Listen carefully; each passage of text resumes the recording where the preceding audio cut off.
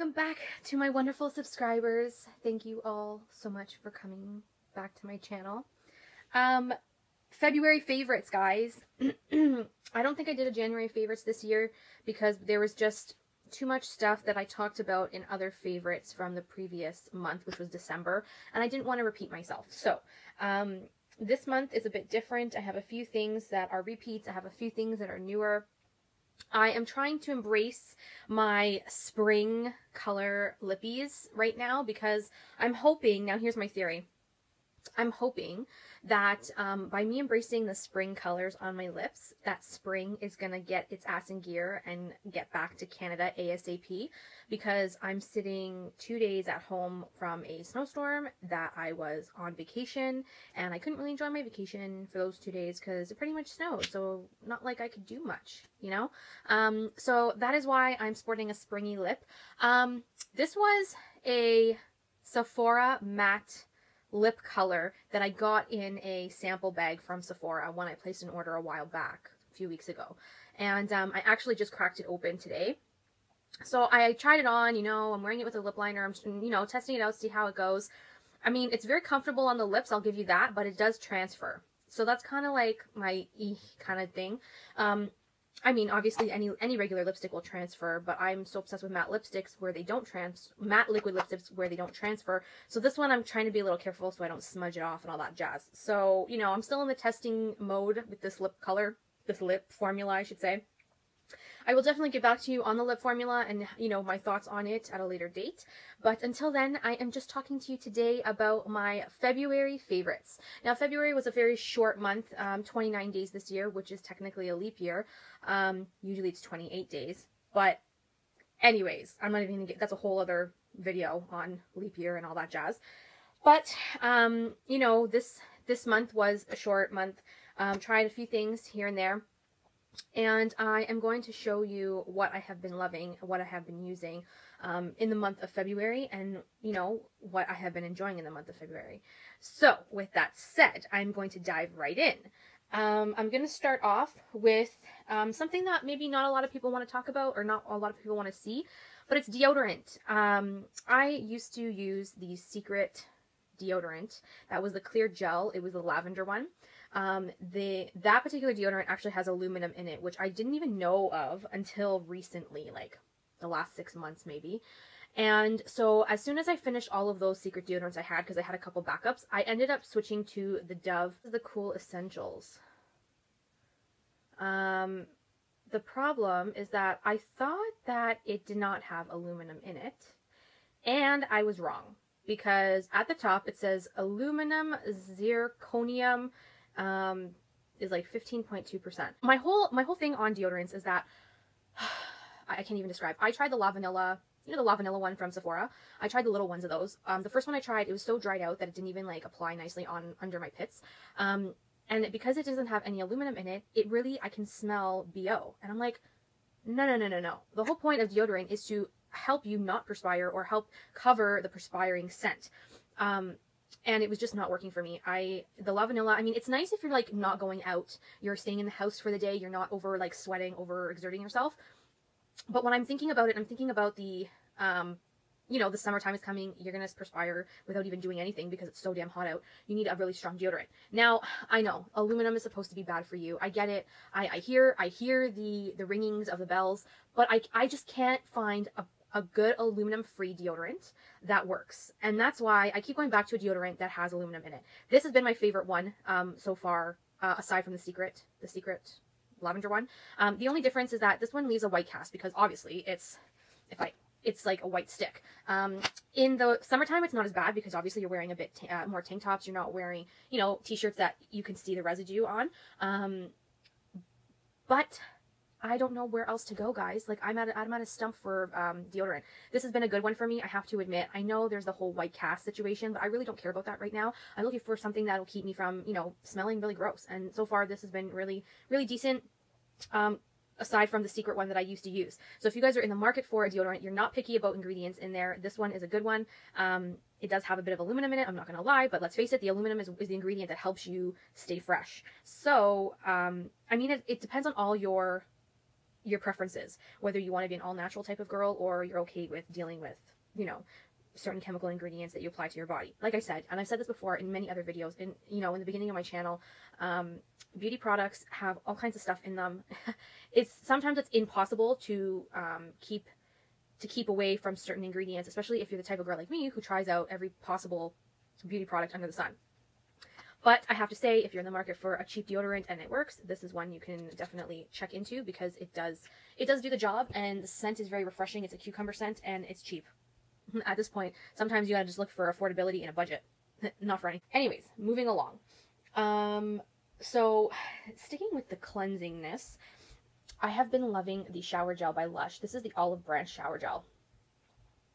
I have had this for quite some time. I'm trying to use it up because usually they have like some sort of expiration date. This one's kind of gotten a little bit more liquidy on me. It's usually a gel type of formula, but it still works and it still smells amazing. Yeah, it still smells amazing. Kind of smells like a guy, I'm not gonna lie. Sorry guys, my freaking nose is leaking. I've been getting over a cold. So it's a superbly softening, reassuring shower gel made with Fair for Life olive oil, fresh mandarins, and bergamot oil. I just love how this leaves my skin feeling soft and fresh and clean and not greasy. So I may consider buying the full size of this once I get through some more of my my bigger body washes. But I had to use this. I have to start, like, obviously you can tell that it's almost, I'm getting there. It's getting to be finished because it's on its way out of expiration. Sticking with the Lush deal, I have been using this Fair Trade foot lotion as a body cream. Now, I know you guys are thinking, but why? It's a foot lotion, blah, blah, blah, blah, blah. Well, you know what? In all honesty, foot lotions can be used on all over your body. It's very hydrating lotion. It's very greasy in the sense where that's how hydrating it is. That's why they usually say to use these on your feet, because if you have really cracked feet or very dried feet, it really helps hydrate. I like using this on my hands, on my elbows, my feet, and my knees, because that's where I get the driest the most on my body. So I have been loving this, and it smells like, it's got a mixture of cocoa butter, but it also smells like cinnamony peppermint, more like the peppermint. As you can tell, I'm like halfway through, but have been loving it. It's quite expensive. Would I repurchase this? Probably not anytime soon, because I have too much lotion. But if you're in the market for something to really keep your hands, your feet, and your joints hydrated and not dry and cracky, this one is definitely a good one. And if you're only using it in those places and not your entire body, this should last you for quite a while. The size of this is 225 grams. And they don't have it in liter. They don't have it in liter size, so I can't really tell you if what liter it is. You guys do the math. Google it. Keeping up with the cleansing showerness, I did receive these by Influencer to review. I actually posted a review video for this line. This is the L'Oreal Arginine Resist ×3 conditioner and shampoo. It came with 3 products. It came with these 2 products and a leave-in spray that I also use, and I actually do enjoy as well. But I couldn't find it in my bathroom. I'm kind of wondering if my mom took it this morning to use, because she likes to use my products. Anyways, so these 2 are a shampoo and conditioner. They are supposed to help strengthen and reinforce your hair, also prevent fallout, also prevent breakage in the hair, because I do have a little bit of breakage going on in here. I don't know if you guys can see these little, yeah, there's a couple of them underneath too, like, yeah, see that? That's breakage right there. So, you know, Influencer sent me these to test out and review, and I was actually really impressed with them. I have tried lots of stuff from the L'Oreal hairline. I tried their sulfate-free, I think it was rosemary and mint shampoo and conditioner. They were really good. I really did like those. They really helped, I found, with my scalp health and dandruff. But I have not, or I don't remember if I have, ever tried the Arginine hair strengthen line. So when they sent them to me for review, I was really impressed, because I absolutely love trying out beauty products. I mean, this is what I do. This is the channel that I do it on. And if you guys know me, I'm a lover of L'Oreal. So I was like, you know, perfect. I actually tried this out for a few weeks and I was really impressed. They claim 64% less fallout. I was seeing more like 50-55% less fallout, but that was still good for me. I couldn't complain on that. Would I consider repurchasing? I probably would. I wouldn't repurchase every single time I need shampoo, because if you guys don't know, using the same shampoo over and over and over again for a long period of time is actually bad for your hair. Your hair will get used to it, and it will no longer clean your hair like it should. And your hair will get used to the formula, and therefore it will not work. So once I finish this particular set, I will definitely consider purchasing from the same line a different type of shampoo and conditioner, and kind of do rotate from there. It does work if you're having issues with hair fallout, with breakage. A lot of breakage will happen up here at the top. For those of you who are experiencing it, they pretty much look like flyaways because they're so short, they stick out. If you guys are having that issue, I would definitely try these two together. I think it took about, I want to say it took about 5 actual washes to see a difference, and I was actually really impressed just with that. 5 washes is not that bad, especially if you wash your hair twice a week. You're looking at within 2.5 weeks you're noticing a difference, so that's pretty good. Some people might see a difference sooner, some people might see a difference a little later. It depends on your hair. Personally, for me, these were amazing. I have, I think, maybe about half of the bottle left of each bottle, so that has been a thumbs up in my book, and I am really, really impressed with those. This face brush I have mentioned before. This is by Real Techniques, and this is the sculpting brush. Picked it up around Christmas time. It looks like this. You can definitely contour with it if you want. It's very, very dense. This is why I like it, because it's very dense. I use this brush to apply my MAC Mineralized Moisture Foundation. Let's be honest, I can't stand that foundation. That foundation, the Mineralized Moisture Foundation, not that I can't stand it, it's too hydrating for my skin. My skin can get very dry. However, because I really deposit a lot of moisture into my skin with my skincare products, my skin doesn't need the moisture in my foundation as much. So it's a little too hydrating for me. So not that I don't like it, it's just not fit for my skin type, is what I'm trying to say. So I've been using this to apply it because I found that it shears it out quite a bit on my skin, so that my skin doesn't feel like it's got water literally sitting on my skin, because that's what it felt like when I used that foundation. So this brush has been really helping with evening out the foundation, that type of foundation on my face, just so that I'm not feeling like I've got like literally water droplets sitting on my skin. So love that. It's affordable, guys. It's like under $15 at the drugstore. You can definitely invest in this, and the Real Techniques brushes are so amazing for the price. That is all I'm going to say. So thumbs up for that.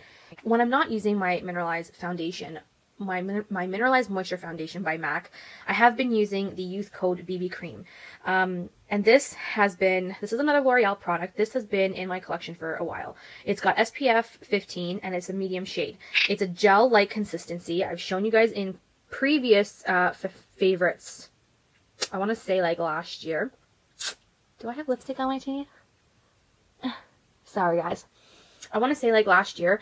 I have been using this because, again, it's been in my collection for a while. I'm trying to use it up so that we can get it out of my collection. It does do really nicely on the skin when this is all you're wearing.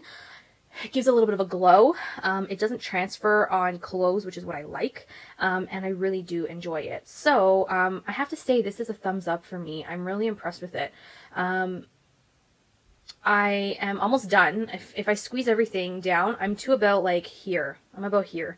So I'm getting there. I'm getting there. I like to use this more on the weekends because it's just a little bit easier to work with. Like, it's a lighter formula. It doesn't transfer if I were to put my head on his shoulder, or, he's just not getting makeup all over him when I'm using this. So that's why I do like this for that reason. So this is more of like my weekend foundation / BB cream, and my Mineralized Moisture by MAC is usually my weekday going to work face kind of deal. But this has been a thumbs up. I have been enjoying it. No lip products. I have one lip product, but it's not even a colored lip product. I have no colored lip products this month, because I haven't really been using too many colored lip products. I mean, today, this is the first day that I'm actually sporting a lip color, probably in like, I want to say 4 weeks. No joke. Yeah. I know, it's embarrassing. I have been keeping it very minimal makeup this month, just because sometimes a girl needs to breathe. Like, her skin needs to breathe, her lips need to breathe, her eyes need to breathe. I'm not wearing makeup every day, and when I am, it's not too over the top. But anyways, with that said, I have been sporting my lip balm, and this is my Nivea Pure Natural Mineral and Mint lip balm. Looks like this. It goes on clear. As you can tell, I have put quite a big dent in it. I started it this month, and I have put quite a big dent in it. I usually use this during the day when I'm not wearing makeup, and right before bed. I like to slather this on to kind of keep my lips hydrated, especially in the winter time right now. My lips can get cracked very easily. So this has been a thumbs up. It's drugstore, it's affordable, under $5 for sure. My brows, I have been using my Anastasia brow powders, which you guys have seen in my favorites continuous times. What I have not always mentioned is what I use to set my brows with, and that is the Anastasia brow, what is this? Brow gel. This is the brow gel. It's the tinted brow gel in the shade Chocolate. I love chocolate colored makeup products. So this is what it looks like. It's got a little bit of a goldish undertone to it, which is fine by me. I don't have any problems with that. I don't know if you guys can tell, but I'm like down to here. So I really do enjoy this. I love how it sets my brows and it does not move them, which is what I love about this. It's $30. Yeah, it's a little pricey, but it's actually worth it because your brows do not move once you set that with the brow gel. They do have different colors, and they also have the clear brow gel, so if you don't want to use a colored one, you can go with the clear one. I prefer the colored one just because it adds a little bit more color to my brows, to kind of, you know, just amp it up just a little bit. But that has been a thumbs up as well. My nail polish, you know, I have been sporting nudes pretty much all month long just because I have been recovering from this hand from nail breakage. But, you know, before I start cracking open my springtime colors, because let's face it, I cannot live without my spring and summer shades. I have been rocking right now this OPI, what is this? Infinite Shine nail polish in the shade Set in Stone. So, it's like this purpley gray, stony color. Love it. Love it for fall and winter. I think that this is part of their regular line, like their, what's it called? You know, their regular core line. So this will always be around if you guys want to pick it up for next fall and winter. I'm sure it'll be around for then as well. So this is called Set in Stone by OPI Infinite Shine collection. Okay, so my bronzer for the month, I had finished a bronzer earlier in the month. I actually think maybe in the beginning of the month. And anyways, I started using my Bahama Mama bronzer. Sorry. I don't know why, but I feel like there's a bump. Is it just me? I don't know, you guys. I must be freaking, like, going nuts. Anyways. So this is the Bahama bronzer by The Balm. It is just a strictly matte bronzer. I'm wearing it on my face today. I always get compliments that I'm really, really bronzed. So I like this. It's not a red tone bronzer. You don't look orange with it. You literally look like you are bronze, but without the oranginess. So that's why I like this. You can get The Balm online, or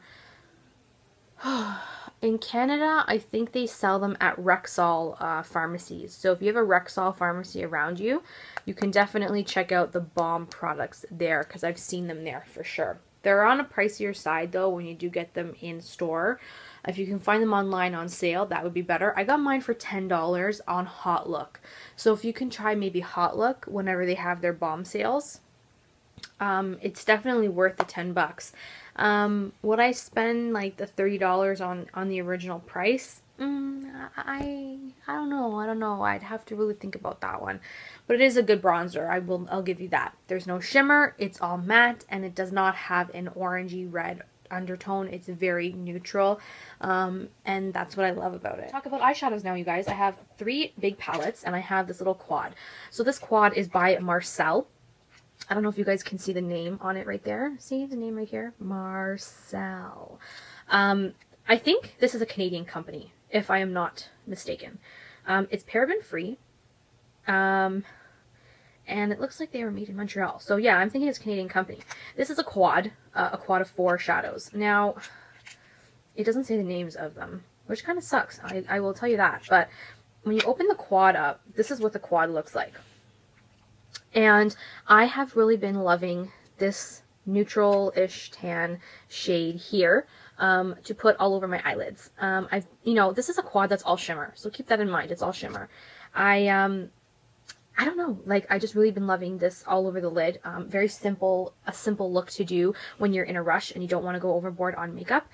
This color here is also nice for all over the lid. This color here, to be honest, I haven't really tried all over the lid, I'm not gonna lie.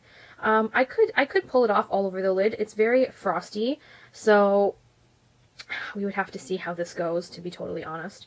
I do like these two because they're more on the bronzier side, and I like more bronzy gold looks on my eyes because I do have brown eyes. This one I think is just a little bit too dark. They're very pigmented, don't get me wrong. Like when you, oh, maybe it's not too dark. When you apply it with a brush, it's different, obviously. So the finger is a little bit more softer. I don't know if you guys can see that. I wonder if I could pull it. No, I can't pull this off with a brush. Yeah, with this I might not be able to pull off with a brush just because it can get very intense, if you see that. So the brush would pick up a lot of product and then it would not make it as nice and soft as it does show here. If you're interested in this, I do get these at Shoppers Drug Mart in Canada, so if you guys are Canadian, you can definitely check them out. I do, aside from, the quad is actually not too expensive because it's not a very, very high, it's more drugstore generated brand. So I mean, the quad for these two shadows alone was worth the price for me, just because they're everyday type of colors. I can just wash them over my lids for every day and not have to worry. It does come with a little tiny brush, which personally I really don't need. I think it comes with 2, to be honest. Yeah, it does. It comes with 2.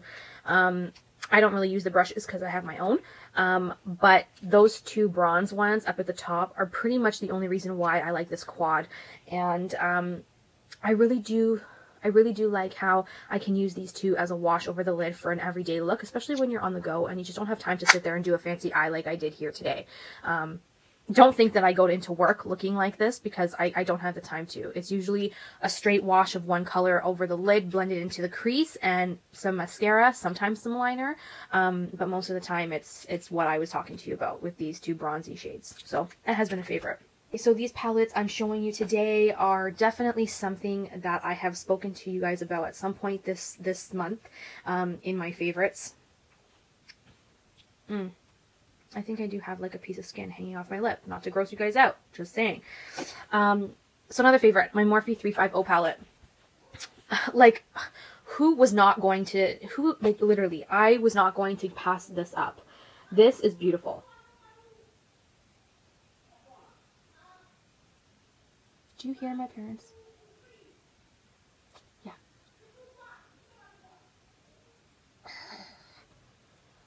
And I'm not going to take that out because when my mom watches this video, I want her to hear herself screaming in the background. So this is the 350 palette by Morphe.